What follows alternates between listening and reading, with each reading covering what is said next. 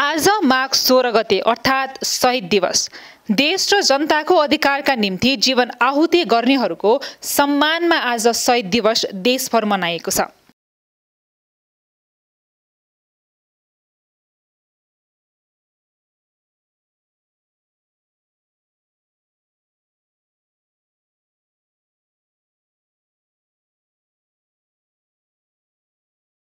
राणा शासन विरुद्ध लड्दा लड्दै ज्यान बलिदान दिएका शुक्रराज शास्त्री, धर्मभक्त माथेमा, दशरथ चन्द र गङ्गालाल श्रेष्ठको सम्झनामा प्रत्येक वर्ष माघ 16 गते शहीद दिवस मनाइन्छ।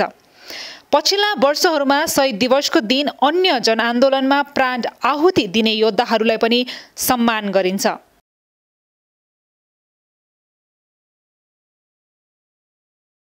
राणा शासन विरुद्ध आफ्नो ज्यानको बलिदान गरेका वीर शहीदको स्मरणमा विक्रमसम्म 2012 सालदेखि काठमाडौँ महानगरपालिकाको संयोजनमा माघ 10 देखि 16 गतेसम्म शहीद सप्ताह मनाइदै आएको छ।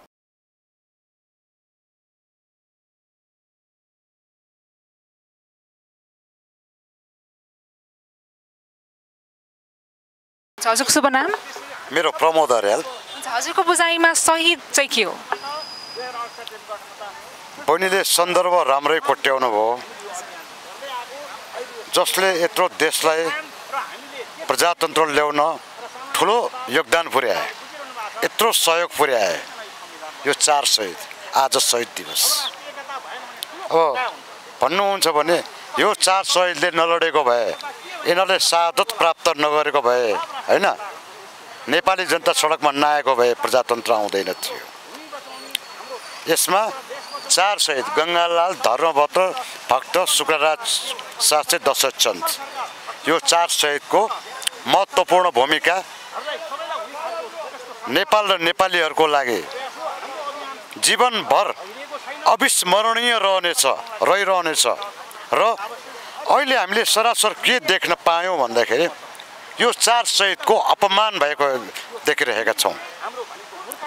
अब शहीद यस्तो चिज हो जसले यो देशलाई अन्तर्राष्ट्रिय क्षेत्रमा, राष्ट्रिय क्षेत्रमा पहिचान गराएको छ र नेपालको छविलाई पनि उच्च बनाएको यस्तो 4 शहीदलाई आज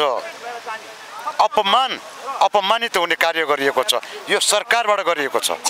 हेर्नुहोस्, अब श्रीमान श्रीमती झगडा गरेर मरे, त्यसलाई शहीद घोषणा गरेर क्षतिपूर्ति दिएको छ यो सरकारले। यहाँ त नेपाली जनताको पनि अवमूल्यन भयो, 4 शहीदको पनि अवमूल्यन भयो। अब के गर्ने त भन्दाखेरि यो 4 शहीदले जसरी प्रजातन्त्र ल्याए, अब त्यसै गरी यहाँ नेपाली जनताले शहीद किन बन्न नपरोस्, अब फेरि पुनः प्रजातन्त्र ल्याउने छन्, लोकतन्त्र ल्याउने छन् र 4 शहीदको सम्मान गर्ने छन्। हामीले 63 देखि निहालेर हेरिरहेका छौँ। 4 शहीदको सम्मान 63 देखि यता राम्रोसँग भएको छैन। न कुनै कार्यक्रम गरिएको छ। यहाँ त के गरिएको छ भने यो अब शहीदको कार्यक्रम राष्ट्रवादी कार्यक्रमहरू गर्दा त्यसलाई दमन गर्ने प्रयास गरिएको छ। अब आइन्दा यस्तो नहोस्। राजनीतिक दलहरू पनि सकेछ सुध्रिएर यो शहीदहरूलाई सम्मान गरून्, लोकतन्त्रलाई सम्मान गरून्। उहाँहरू लोकतन्त्रको बाटोबाट टेकेर सरकार चलाइरहनु भएको छ, तर शहीदको अपमान गरिरहनु भएको छ।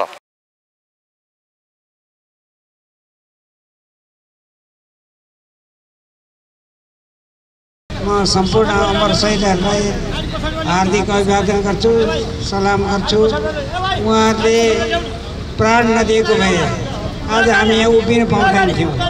त्यसले गर्दा हामी यहाँ उभिन पाउनुमा यी 4 जना अमर शहीदहरूको जीवन चाहिँ अर्पण भएको छ। यो महँगो छ। अहिले यहाँ हामी सजिलोसँग उभिएका छौँ, अर्काले बनाइदिएको छ, सजिलोसँग उभिएका छौँ। यस्तो थिएन यो मुलुक, अस्तित्व थियो। मलाई लाग्छ राणा शासनमा त्यो सिंहदरबारमा अहिलेको सर्वोच्च अदालतबाट पुतली सडकदारलाई त्यो बाटो हिँड्न पाइँदैन थियो। त्यो मुनिबाट हिँड्नु पर्थ्यो। त्यहाँ साँगु थियो, साँगु मुनिबाट हिँड्नु पर्थ्यो। यो हामीलाई बाटो, एउटै बाटोमा सबै शासक पनि शासित पनि एउटै बाटोमा हिँड्न पाउने बाटो बनाएकै अमर शहीदहरूले हो। त्यसले गर्दाखेरि अमर शहीदहरूको जति व्याख्या गरे पनि, वर्णन गरे पनि पुग्दैन।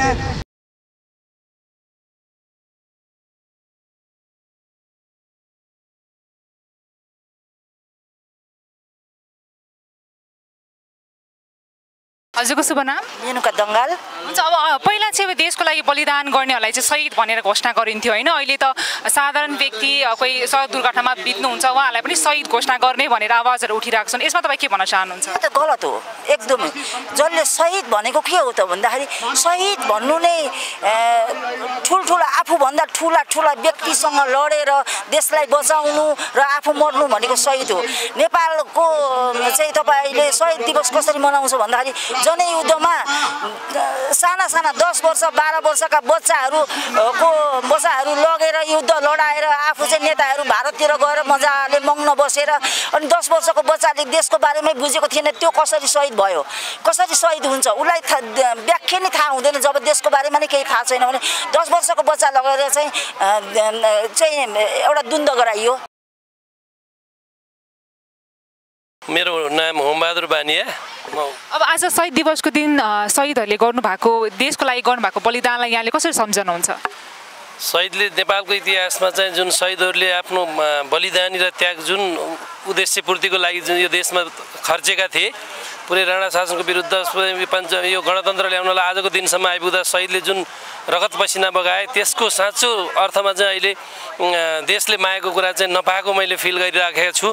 देश अहिले सम्पूर्ण रूपमा चाहिँ विदेशीको चङ्गोलमा फसेको र अहिले चाहिँ देशमा चाहिँ वास्तवमा विदेशीको इसारामा सरकार बन्नेदेखि डन गणतन्त्र यस्तो रूपमा आएको छ कि जुन शक्ति र पैसाको भरमा चाहिँ सत्तामा पुग्ने र साँचो अर्थमा चाहिँ यो देशका नागरिकहरूले चाहिँ अब नोकरको स्थितिमा चाहिँ बस्नुपर्ने स्थिति जुन यो गणतन्त्रको नाममा जुन खालका विदेशीहरूको चाहिँ यहाँ रणभूमि बन्दैछ, यहाँ एमसिसी जस्तै लगानीको मागमा यहाँका नेताहरूले आफ्नो पेट भर्ने जुन खालको यो चलखेल र हिजोसम्म केही शक्ति राष्ट्रहरूको चङ्गोलमा नेपाल थियो भने आज सम्पूर्ण रूपमा विश्वको रणभूमि बन्दै नेपाललाई चाहिँ यहाँका आर्मीहरू सम्पूर्ण जुन एउटा आस्थाको केन्द्र बाँकी छ यो पृथ्वीनारायण शाहले आर्जेको यो देशमा अहिले यी नेताहरूको चाहिँ कुबुद्धिले गर्दाखेरि चाहिँ देश सम्पूर्ण रूपमा चाहिँ अर्काको पन्जामा 100% चाहिँ गइसकेको स्थितिलाई अब बचाउनलाई यी शहीदका सपना साकार पार्नको लागि अब हामी सम्पूर्ण राष्ट्रवादी शक्तिहरू यो देशको राष्ट्रवादी शक्तिहरू चाहिँ अब एक भएर यसलाई बुलन्द गर्दै नेताहरूलाई खबरदारी गर्दै देशलाई फेरि पहिलेकै ठाउँमा ल्याउनु पर्ने।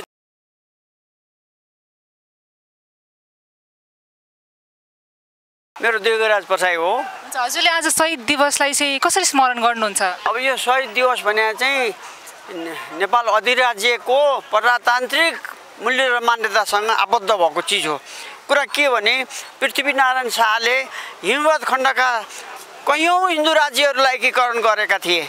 जुन हिन्दू राज्यलाई एकीकरण गरेर पृथ्वीनारायण शाहका पालादेखि लगभग 54वटा हिन्दू राज्यहरूलाई एकीकरण गरेर बनेको नेपाल हिन्दू अधिराज्य हो। पृथ्वीनारायण शाहका पालादेखि त्यो नेपाल विशाल नेपालको सिर्जनाका नायक पृथ्वीनारायण शाहको इज्जत र प्रतिष्ठा र देशलाई प्रजातान्त्रिकरण गर्न पृथ्वीनारायण शाहका दिव्य उपदेश अनुसार देशलाई चलाउन एउटा स्वतन्त्र मान्यता राख्न खोजेका 4 अमर शहीदहरूलाई के अरे यो सुकुराज शास्त्री, दशरथ चन्द, गङ्गालाल श्रेष्ठ र धर्मभक्त जस्ता अमर शहीदहरूको अस्तित्वलाई सङ्कटमा पारा नदिन राजा त्रिभुवनबाट जुन योगदान गरिबक्सियो, जुन शहीदहरूको एउटा योगदान र बलिदानलाई चिरस्थायी गर्न राजा त्रिभुवनले श्री पेजको पनि मान्यता नगरेर उहाँले चाहिँ प्रजातन्त्रको लागि लड्नुभयो। विक्रम सम्मत 1997 माघ 10 गते निरङ्कुश राणा शासन विरुद्धमा नेपाल प्रज्ञा परिषद स्थापना गरी जनतालाई आफ्नो हक र अधिकारका लागि क्रान्ति गर्न प्रेरित गर्ने शुक्रराजलाई टेकु स्थित खरीको रुखमा झुन्डाएर हत्या गरिएको थियो।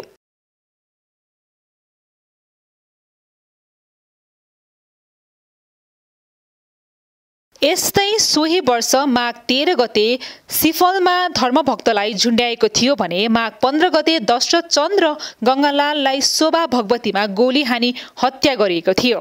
नेपालको पहिलो शहीद भने लखन थापालाई मानिन्छ।